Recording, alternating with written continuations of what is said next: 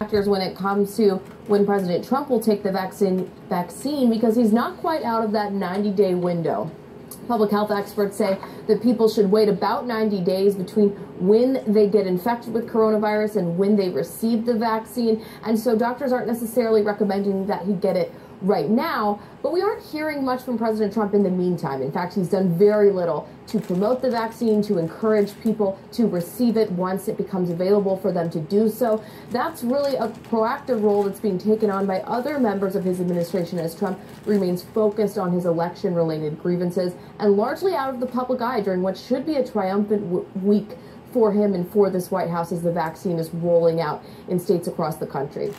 Now, Vice President Mike Pence, as you mentioned, received the vaccine on camera yesterday, and he assured people speaking afterwards that the science behind the vaccine is sound. Vigilance and the vaccine is our way through. And building confidence in the vaccine is what brings us here this morning. While we cut red tape, we cut no corners.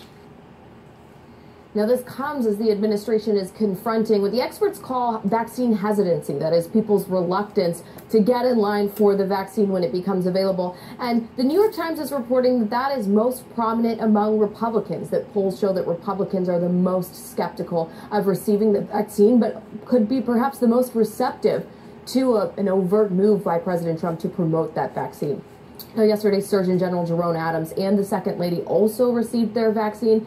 And Adams tweeted yesterday that he hoped mistrust and misinformation would not lead people to make poor decisions when it comes to the vaccine. So there is that effort to overcome the misinformation that have led people to be skeptical of taking the shot.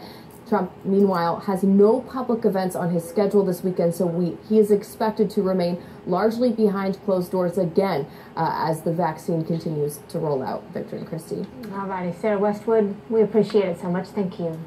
Okay, everybody. Well, I guess if you had any doubts, you can cast them out.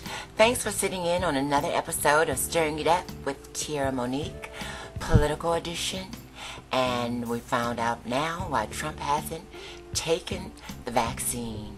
Are you taking it? Did you like the video? If so, please hit like and subscribe. And please don't forget to leave a comment. And if you care, share. Until next time, bye.